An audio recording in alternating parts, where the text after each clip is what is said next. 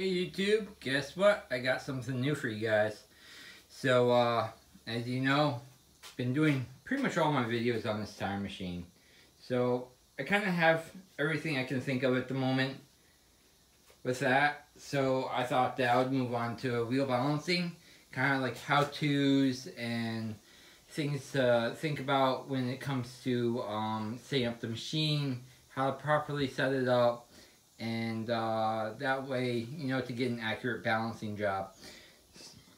So I got here a Snap-on wheel balancer. It's not motorized.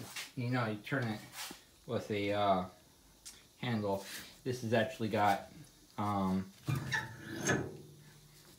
my special adapters on it, so we'll put that back.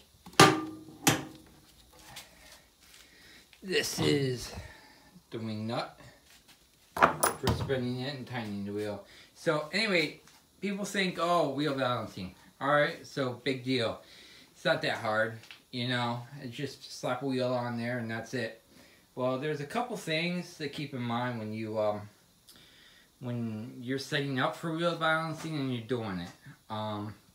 First is important is picking the right cone. Alright, so most machines,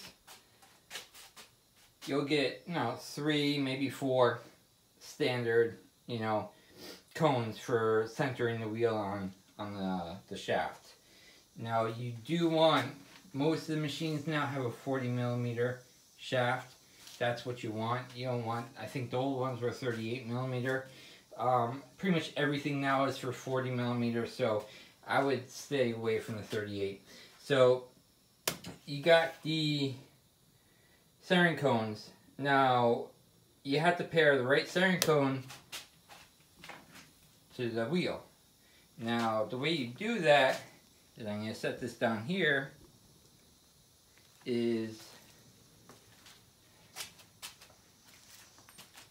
so you got the wheel weight, centering cone. Alright.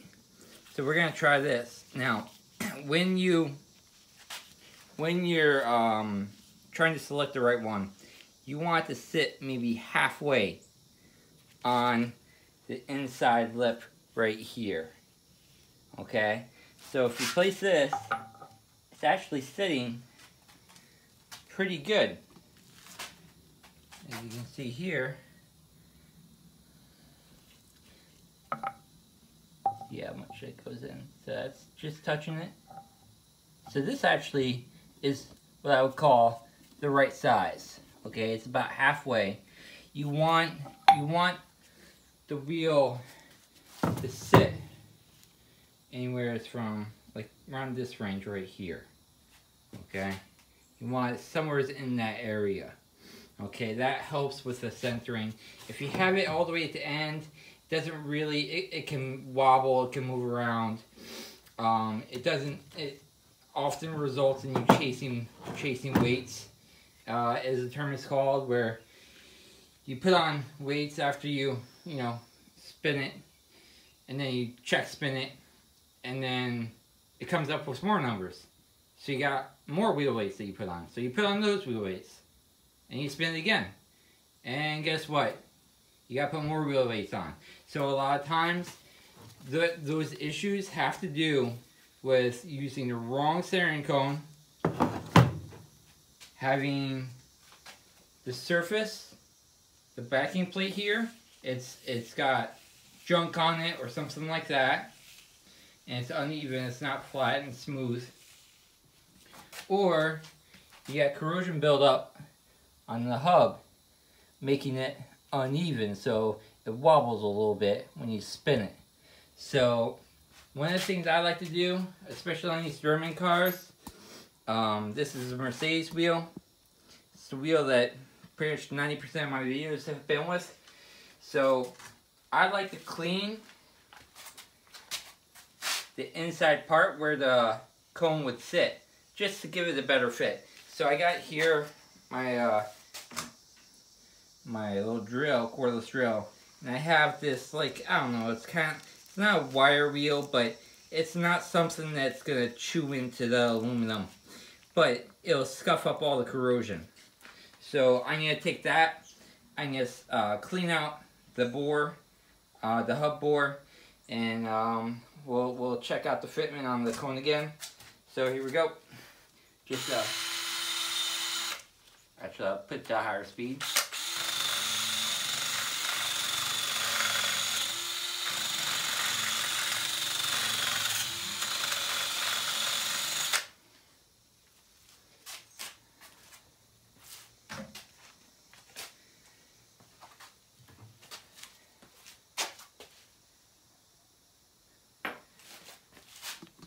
So you can see here, it's nice and clean now.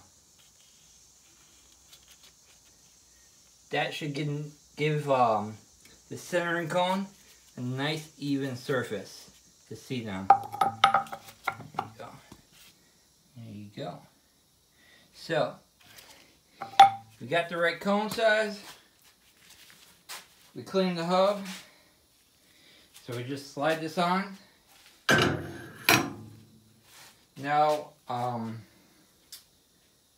of the things is that when people go to put the wheels on, they kind of get on the shaft and they just drop the wheel on the shaft. Bad idea. Okay, these shafts have sensors inside, and you can throw off the alignment of the shaft with the sensors. And that can create false readings and actually throw off gradually the accuracy of your balancing jobs. Okay, so you never want to drop the wheel on the shaft.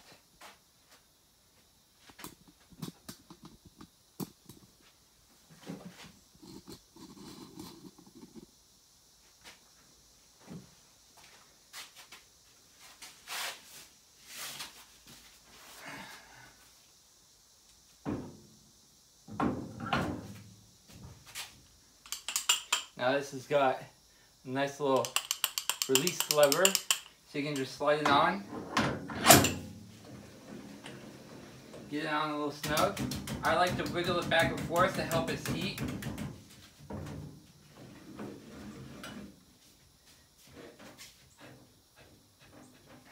Alright, you don't need it that tight.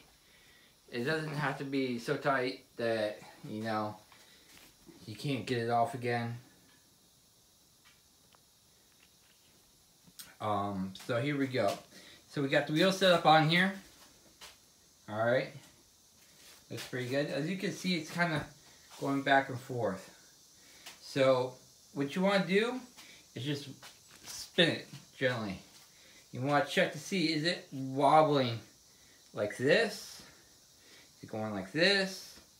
You know, what is it doing? Typically what you're really looking for is going in and out. If it's going in and out, okay, if it's going like this, okay, that means that there might be an uneven surface and you want to recheck your setup. So if that happens, what I would do is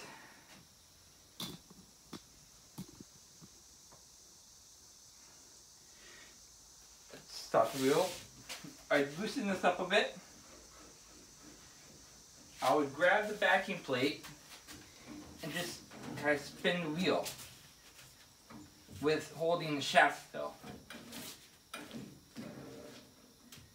That will help, in my theory, that will help with recentering the wheel. And then obviously you do another spin. And this is pretty good. Alright. So,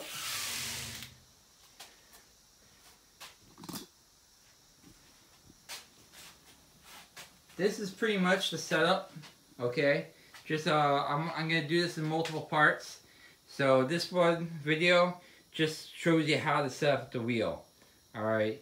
Now there is another way of doing it, but it doesn't make sense to do it, to be honest. Some people like to put the wheel on and then the cone outside, and then put the clamp, the lock wing nut on, and they think that that works better, but I don't think so. I don't think it would be better. So anyway, I hope you like this video, and I will be following up with another quick little video on the basic function of a wheel balancer. Thank you and have a great day.